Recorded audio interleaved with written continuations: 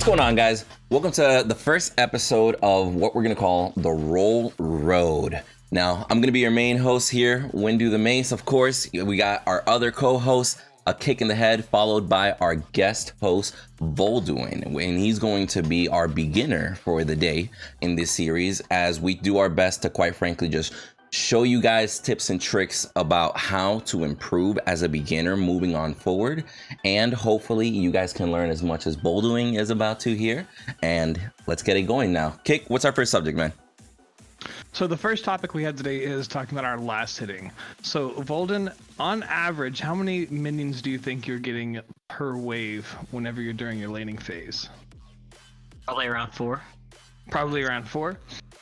That's a good number to start with. We're going to take a look at that number and run it over a scale of 5 minutes and see the difference of getting those 4 last hits on the minions versus getting 5 or 6 minions in that wave, and the priority of how getting that over the long run makes a big difference. Gotcha. So here's one of the things. Like, a lot of people, they don't realize, quite frankly, and Vol, I know that, you know, since you hang out on my stream, you've heard this a little bit before. But a lot of people don't realize how much, let's say, 1 minion can actually make over the course of time. Like, I'll give you this example. So you said 4 minions is about the average that you do. Now, the minions themselves, you know, they vary on gold. They can go anywhere between, you know, like the smaller amount for melees, you know, range might cost a little more, siege might cost a little bit more than that. Well, let's just say on average, for this example, let's just say that 25 gold is average per minion, right? And then moving forward from there, so if you get 4 minions per wave, that means that you're getting about an average of 100 gold.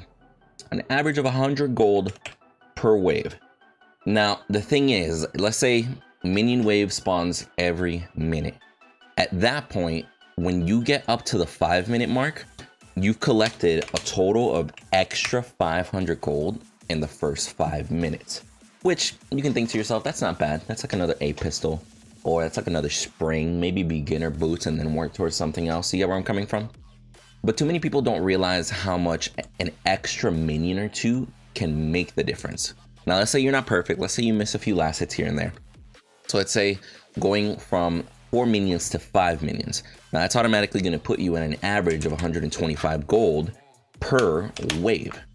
Now, once we grab those 125 times that by the 5 minutes, that's already going to put you at 625. Now, the reason why this makes a difference is because as time progresses, the gold that you earn and the gold that you accumulate helps you get ahead, helps you hit power spikes faster, and helps make a difference. Now, you might be thinking to yourself, okay, so at 5 minutes, 125 gold, that's not too much of a difference. And, you know, arguably, you're not wrong, but let's go ahead and just times that by 2. So the 500, let's say at 10 minutes, you're looking at 1,000 gold at that rate. The 625, you're already looking at 1,300. Now, the difference there is at 10 minutes, player number 2 that was getting that 1 extra minion was able to get a free boots item, basically, and then some. While the first player that was only hitting 4 minions actually had to back, and from there, he's like, oh shit, you know what? I'm still missing 100 gold. Fuck, I don't got enough for the boots. Now, obviously, you're going to have gold drip and stuff like that adding onto it in its own, but it's just to show you that sometimes the difference of 1 minion per wave can honestly be the difference in scaling factor with you coming back with a nasty power spike to fuck people up, or you coming back and be like, damn, bro, I should have waited another minute. I should have gotten an extra minion. But quite frankly, you could have had that gold and that farm, that experience a lot sooner if you would have just prioritized the last hits themselves. Now, here's the thing that I wanted to ask personally too, as to Bull. Now, I know it might seem like a trick question, but how important? Well, I'm being honest. Like, how important do you think last hitting is for an ADC in general? Like, if you had to rate it, let's say 1 out of 10. Personally, from where I am, I would say like a 6, honestly. That's just from what I've seen. But I would say it's more important than any other position. in terms of scaling. I respect that. Because, you know, like, you're probably taking into consideration, like, you know, having to get kills and stuff like that. So yeah, I figure kills are still worth more than a last hit. Obviously, it's worth a little bit more gold, especially if they're streak or kill streak, I mean.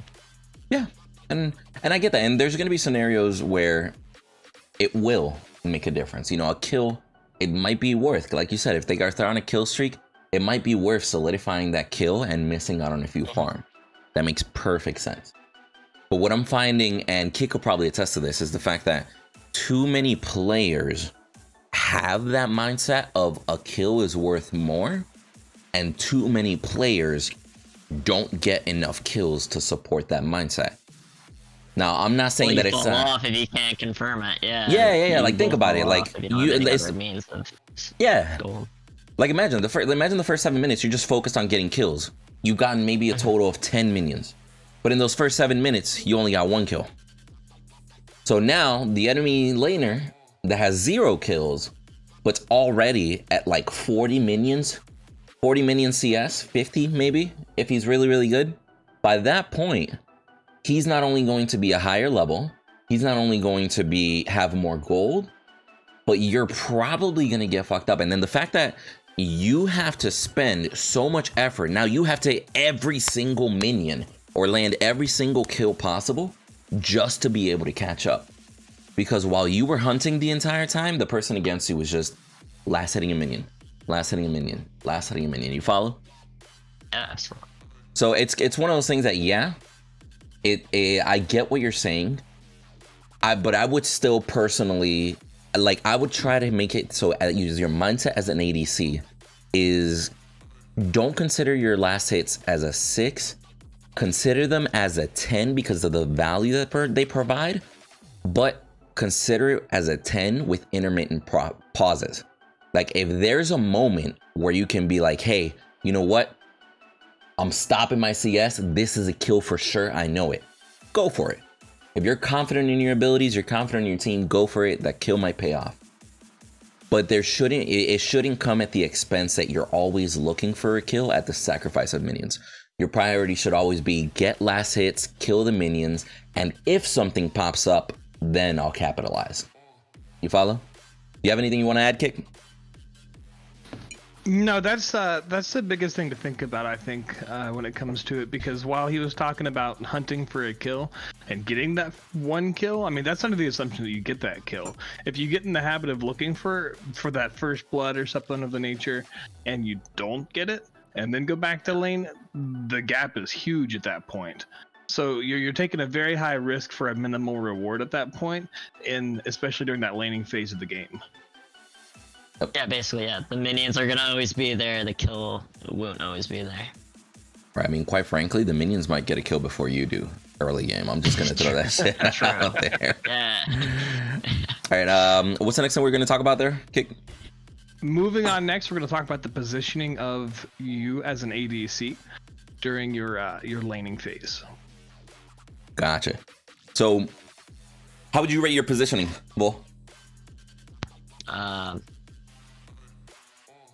5. I'll say I'm very average. I saw you looking up to that corner, bro. I saw you like looking off into the corner of the room. He's like, ugh. I'm having a brain blast right now. I'm trying to figure out what I rate myself. I mean, I get that. What justifies your ranking? Like, so what do you think is good positioning to have? Like, what types of criteria do you think that are important to meet to maintain good positioning as an ADC? As an ADC, don't frontline, don't barrel stuff an enemy. That's one thing. I do it a couple times in the video you're gonna see, but I definitely, that's something I need to get out of that that mindset. But yeah, don't barrel stuff. Be behind and get peel from your tanks and mages. So try to be kind of either in the middle or behind them, just so you're in a position where you don't get caught out. And honestly, if you can stay at the maximum amount of distance, that's probably preferred. I mean, your gun shoots for a reason. You don't have to nail him. Let me ask you this, because I find it interesting that you say that, and I know, at least on my stream, we've talked about stuff like this before. So, you saying that, how easy is that for you to actually implement? I would say my positioning amongst my team, especially when they're on comms, would be a lot easier for me to do.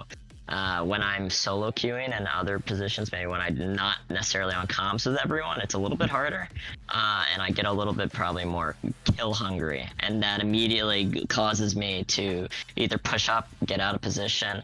So it's more so one of those like chase scenarios that don't pay off for me, but I get caught out because of it. So why do you think there's a difference between the solo queue aspect and being grouped up with homies? Like, what makes you? So part of it like, is it like the feel? I know the element. So the element of just being in comms allows you to have a little bit more ability to steamroll. I personally think you're a little bit more on the same page as to be like, let's group up here, and you'll probably be a little bit more closely packed. If you're not on comms, more than likely you're not going to have all 5 people with you until the end game. So you're only going to have maybe 3 or 4 people, especially in like an early Raptors, for instance. You might only have 4 people there. I gotcha. Okay. So I don't know. How do you feel about what he just said there, Kick? Let me hear your feedback on that. Regarding the 5 stacking versus the solo queue? Well, not that. Like, we'll talk a little bit about that more on a later date. But more of the mindset change in general between comms versus no comms. Comms versus no comms. That's something that, as long as you've identified the problem, you know that there is a difference. As long as you, as a carry, take that into consideration in your matches, I think that it's not as big of a deal as you might lead it to be. So let's say, for instance, you want to take an engagement on your side of the map, but whenever you ping group up attack right lane, you see that your offlaner's not coming. You should take that into consideration as yourself and making the decision, should I actually take this fight? Should I actually go for this Raptor? Because I don't see their offlaner, and I see mine still in lane. So that might be an indication that the plays that you want to make while you could make while you're on comms might not be the plays that you should make while you're in solo queue. If your support is pinging retreat, but you know for a fact that if both of you guys all in, you could get that kill, but your support's pinging retreat and they don't feel confident in it, you might need to do what your support wants to do in that situation. Because if you go in, you're not even positive if they're going to follow you whenever you go up and past the line to fight. Yeah, that's true. Super true. Now, I actually wanted to show you guys this clip now. You guys should be able to see the clip that's playing right now. I'm going to put a little bit of audio on it.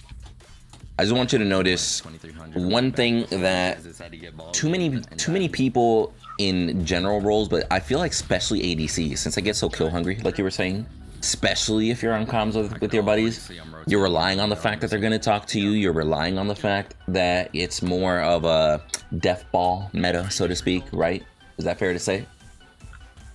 So then, not too many people realize the fact that that mini map, glancing at that mini map once every couple seconds makes the fucking difference. Like, glancing at that mini map saves you at times. Like, you see here how I'm literally battling with their Bellica, which was actually the support here.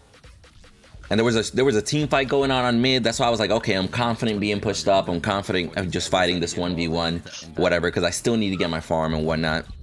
I was like, oh, maybe I'll get a kill. And then for a split second, I realized there is only one person on the map. Yep. There's only one. I don't see nobody. And I was in the middle of a fight. Like, you gotta realize, the moment that my ability was charging up, as it's charging up, I glance real quick. So I made the conscientious decision at that point, should I stay or should I leave? And that's why you see me cast the ability immediately 180.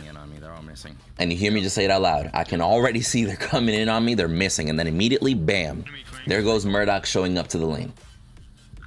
So it's almost like that sixth sense. Like, you'll develop game sense as the game goes on, right?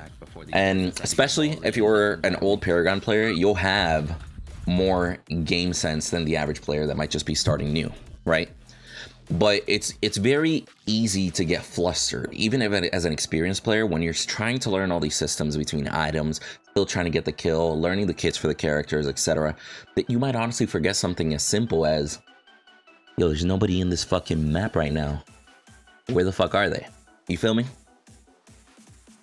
Now, what do you have to say about the minimap specifically? I want to hear what Vol doing. Like, how do you feel about the minimap? Like, do you think the minimap is honestly like super essential? Do you not use it a lot? What are your thoughts on the minimap in its own? I actually try to use it a fair amount. It's a little different for jungle because especially if you see him in lane, that's a really good indication. But a lot of times you don't see him, so that's a little difficult. But I use it especially whenever there's wards on the map. But I guess not so much anymore because of that recent update where the ping's implemented. I actually just use the audio ping. And I immediately look when I hear it. It's almost like a dog with a treat. Now I know I'm look like quick. Yeah. So it definitely helps a little bit, but that definitely didn't used to exist in Old Paragon. But I like that. But no, I need to definitely use the mini map more often because I don't look at it enough to, you know, actually get a sense of security while I'm in lane. Just because I'm not actually thinking in that mentality right now. I get that. It's easy to get caught up. But you actually brought up a great point, which is kind of like the segue into the next subject if you want to take that off there, Kick. So you were talking about that pinging. So the next thing that we were going to discuss with you was where to ward as an ADC and where to prioritize getting those things down safely. So just hitting it straightforward. Looking at that mini map that you see on the screen, where do you personally think is the best place for you as an ADC to place a ward? So I know the ideal spots are going to be going into their red jungle on that mini map. So at that intersection, and then going into our blue at that intersection. So you can cut through anyone going through the Raptor pit, you can see them. Anyone coming from their jungle or our jungle, you can see them. I know that's a little bit risky. I might not, as an ADC, go all the way into the jungle alone because they could collapse on me, and that's happened a lot, and I've learned that. Maybe just if I could get it to the edge of that like wall between Raptor and the lane, maybe that just quickly get to the shadow wall and put it down. That might be the best spot. So I've even put a ward deep in our own jungle. Like if they keep coming behind us, like in our blue jungle. So I don't disagree with what you're saying, but let's break it down a little bit less macro and a little bit more micro. You have one ward for the next 120 seconds. Where are you putting it? One. That's it. If I have one ward, I'm gonna put it by their red jungle. By the red jungle? Okay. Yeah. So here's the thing. Ultimately, as the duo lane, that is the best spot to put a ward. But then that's where that mindset is going to come down to the fact that you're like, hey, this is the best spot for the ward, but is it your best positioning as an ADC? Because how many times, and you guys might be able to test this, how many times have you gone to put a ward by the red jungle entrance and that duo follows you? A lot. That's exactly what I'm trying to say. It's a dangerous spot to put it. And that's the thing, because you're the squishy, you're the target, but you're now overextended. You're on their half of the map. If that duo communicates attack right lane and that jungler happens to show up around those stairs, around the corner, you got the duo and the jungler on you, and what are you gonna do? One twin blast dash or something all the way back to the tower? No, that's not gonna happen.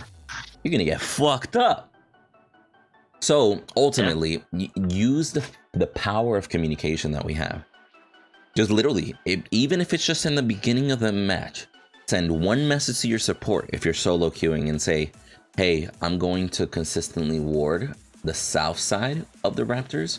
Can you please just make sure the north side stays warded?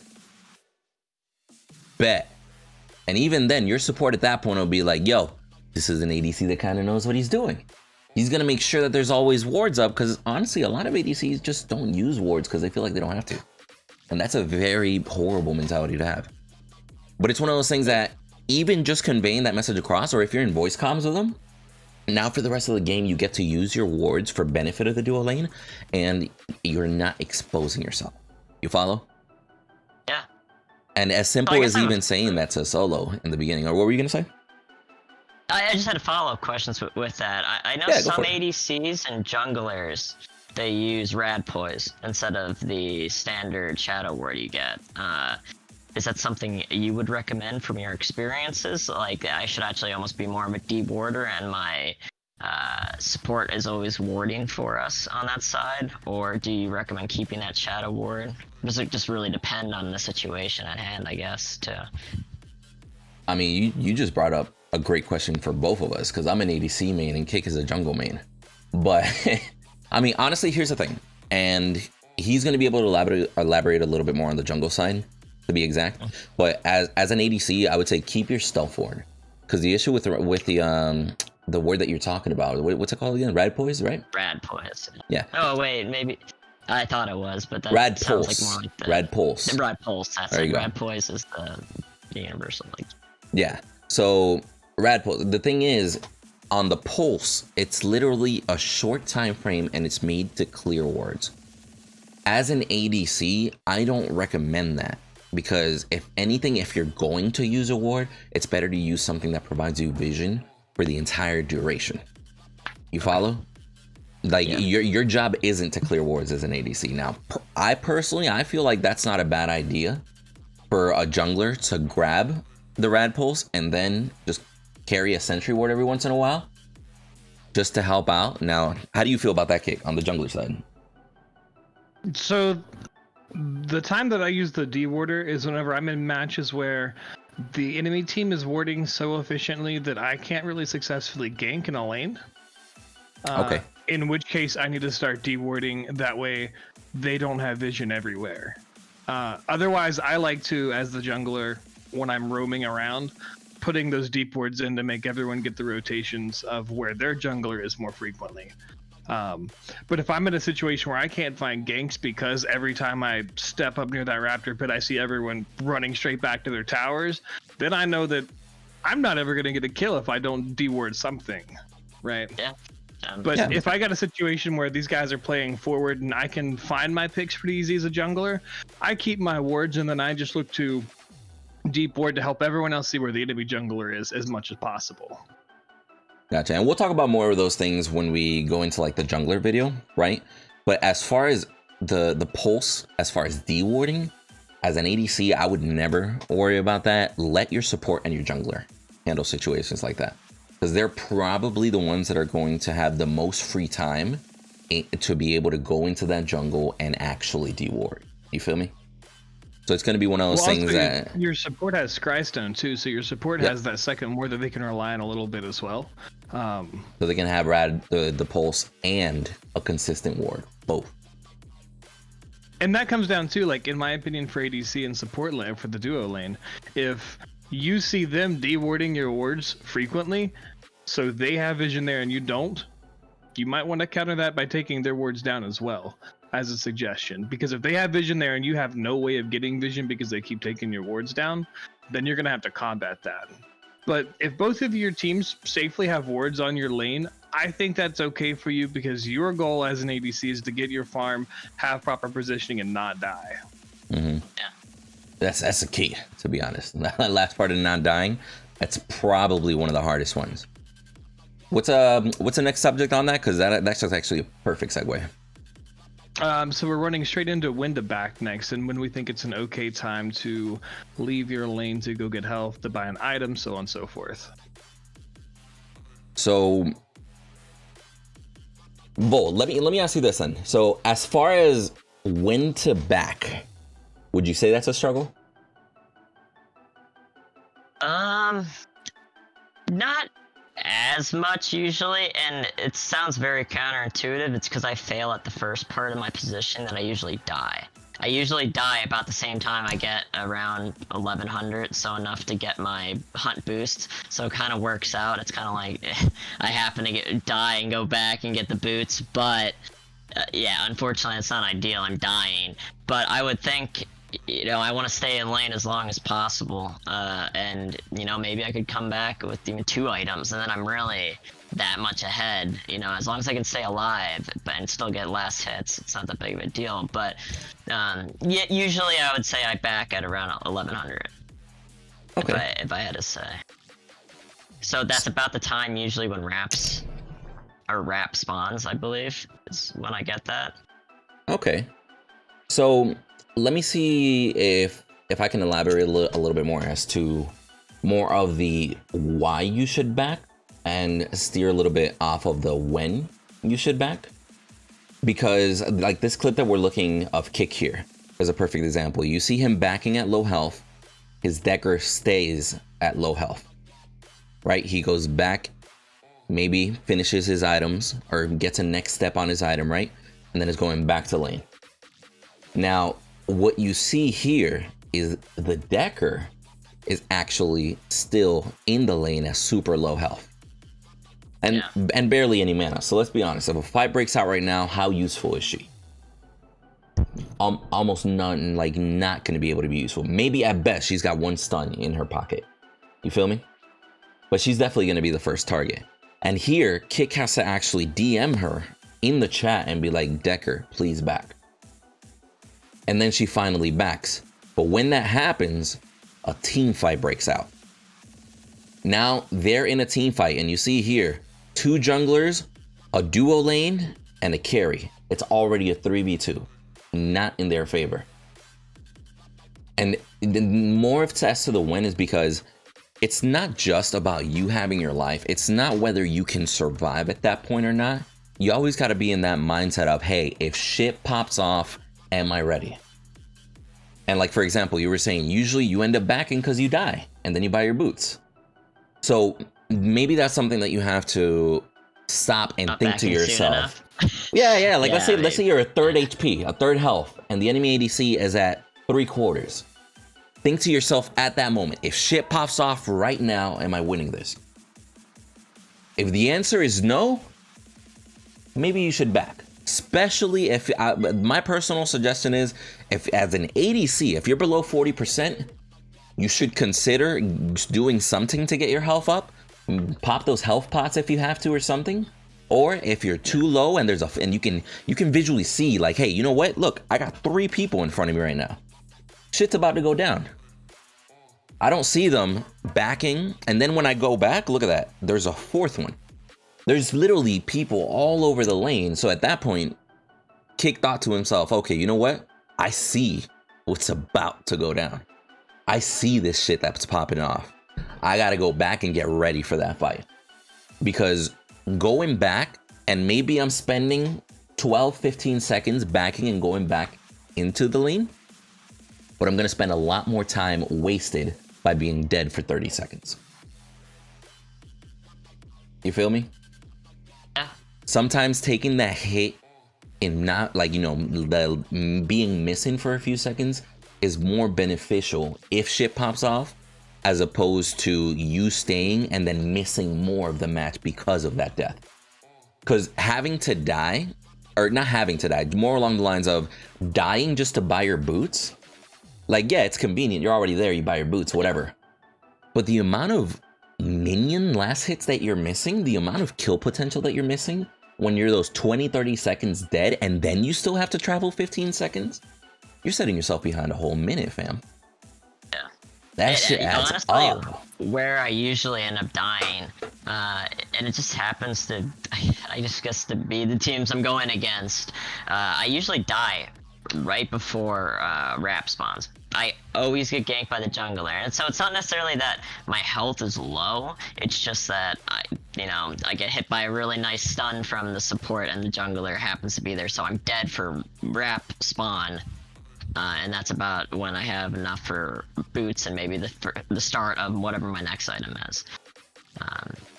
So I guess, I mean, maybe I just need it back sooner so I don't get caught out on that before Rap spawn. Yeah, there's like 2 or 3 times during the match that you need to be on high alert looking for a jungler to gank. Right at the beginning of the match, whenever they still have red buff, is a big one. And then the second one is whenever that Raptor timer finishes. And leading up to that, you know, so I'm saying like from the 7-minute mark to the 8-minute and 30-second mark, something is going to go down of some sort. That's the way the game is right now. with the game right now, I mean, you're going to be expecting, if you don't see the offlaner might be there. The mid laner might be there. They might all 5 be coming to your lane at that 7 minute and 30-second mark. Yeah. That way they get the kill and they start the Raptor as soon as it spawns.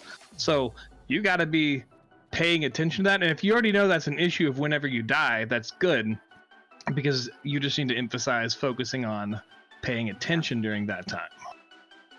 And I mean, worst comes to worst, like, this is something that I recommend some people sometimes. If remembering those timers sometimes is rough for you, yo, sticky notes work miracles, fam. You could legit just put a sticky note on the edge of your monitor that says 2 minutes, be careful. 7 minutes, be careful. 8 minutes, be careful. You get me? Just so you can have some sort of resemblance there, because he's not wrong. Like, you know how many times a jungler will come out for a level 2 gank just because they got that red buff? Oh, all the time. Fortunately, yeah, usually I have a ward down so I can avoid that one, but it's always the Raptor gank that gets me every time. So it might just at that point I should back sooner, maybe that's what it is, and then come back to the fight with like Raptor fight with another item under my belt too. It might actually give us the advantage in it.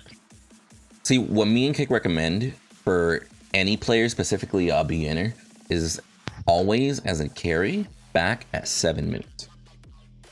Regardless where your farm is, regardless if you could have backed 30 seconds later, we recommend back at 7 minutes. Mainly because it prepares you a little bit more. Like you said, you might come back with a little bit more of a damage spike. Worst comes to worst, you're just literally coming back with more health, full mana, and ready for what's about to pop off, because you know something will. You know, even if their solo laner doesn't rotate, even if it's just a 4v4, something is going to happen. And that's where mostly your warding is going to come into play and your positioning is going to come into play. Because when all that's going hectic, especially being around that Raptor pit, you got to be mindful that you, regardless of whatever the fuck is going down, you will be the target. As an ADC, you can literally be minding your business in the back line, shooting, everybody's focusing on your Chimera that's in the front line. As soon as you step 1 foot too close, their entire team will forget about that fucking Chimera and go right to you as an ADC. You can pretty much guarantee that that's exactly what's going to happen. So that's why your positioning is key. That's why your warding is key, because you don't want to be in a position where their Chimera literally just went around the Raptor pit just to get to you and you had no idea because you guys didn't have wards. And that's why you always got to be super hyper aware of the minimap, where you are, keep your max distance, apply consistent damage, and the key of the game is just stay alive and hold left click, quite frankly, as a carry. And then, of course, aim and everything goes into that. Now, we brought up a tiny little subject here that is actually a perfect segue into like the tiny little thing that we're going to talk about here, because you mentioned backing, dying, and grabbing boots. Now, what's the next subject that we're going to talk about there, Kick? We are talking about where we're mentioning when it's okay to grab the jungle camp, in situations where that would be okay, or when we should look to do that. Yeah, because here's the thing. Hold on. Hey, I'm in the middle of a recording. Can you give me a minute? Estoy grabando. Por favor, dame tiempo. Bye. Cierra la puerta. Yo, my grandma legit just came in. She's like, "Hey, how come that grilled cheese isn't ate all the way?" So adorable.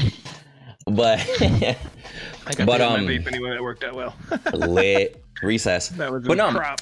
So basically, what we're gonna be focusing on is mainly of when is it okay to steal a jungle camp, because it's something that can be done, but it's not necessarily something that should be done, right?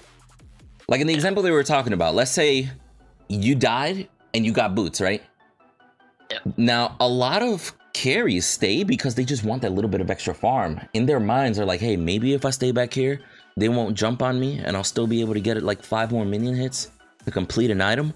But then by staying, you just got steel ulted and pushed out of that tower or something. You follow? Yeah. So it's one of those things that periodically, if the situation is fit, if you are backing when low because it's a smart thing to do, but you realize I'm 100 gold short, I'm 150 gold short, and if I come back with that next power spike, it's going to be huge. Real shit, it's perfectly okay to go into the neighboring jungle, grab the closest jungle camp to assist you, and then move forward. You don't want, typically as a carry, you don't want to grab more than one jungle camp, because at that point you're setting your jungler behind, right? So that's not something that you do always, because any farm you steal from the jungle is a slow progression. That's like your jungler coming out to your lane and taking 3 of your last hits. If your jungler comes out, that's actually something I do use my mini map. You were talking about that earlier. And I just watch my jungler a lot, so I see, are they invading? Are they on their right side? Like on this case, are they in the red jungle? Because usually I prioritize then. It's like, oh, they'll have a timer respawning, and by the time he's back, it should be back up for him anyway. Like that's something I usually do. Okay, so that's considerate. But I usually only take the jungle camp that's like right next to where Kick is right now. That one, the closest one to the lane. Gotcha. I take one if I'm on that side, that is. Yeah, and that's the one that you should take. But I would say caution, because not a lot of people realize that you leaving the lane, traveling to this jungle camp, and grabbing that camp, by the time you destroy it, hell, let's say you even have the help of your support, and they help you kill it faster. By the time you destroyed it, you probably just missed on like 5 or 6 last hits on minion wave. So I actually don't do it that way, what you're saying. I actually don't. I usually back, and it's on my way to the lane. I'll take it out. Gotcha. So I usually don't use it. I never did it the way you suggested or you pointed out. It's like, oh, I'm a little bit short. I come back at the farm and then go back to pick up my last item or whatever. I never actually thought of it that way. I mean, that's a pretty smart idea. I did it more so just to get some extra farm that I missed on my way to lane, so I don't lose too much time. So I'll actually caution the fact that you're arguably losing even more farm by doing that. Because if it's on your way back to the lane, not only did you not have that extra gold when you were in the shop where you needed it, because you probably won't be back to the shop for a few minutes. You feel me? Yeah. You're right now, by doing that, essentially in some way, shape, or form, you're setting your jungler behind. You're grabbing his farm. And realistically, if you would have gone straight into the lane and gotten 5 last hits instead of sitting there clearing the jungle camp, you would have got more EXP, more gold, maybe an opportunity for a kill.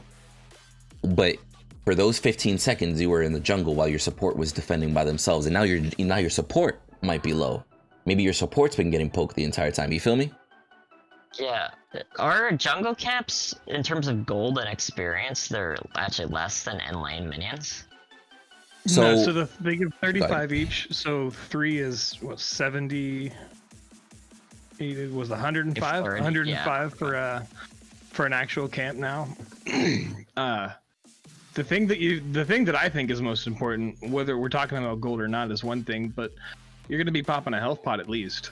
Coming back to lane. True. So you've already backed, you're coming back, you're already down 1 health pot early game, which if you've got a decker support like you have been recently, that's half of your heals right there, because you have a decker support who doesn't have miracles because we're, early in the game. So you've got 1 health pot left before you have to back and go get more health. Yeah, that's a good point.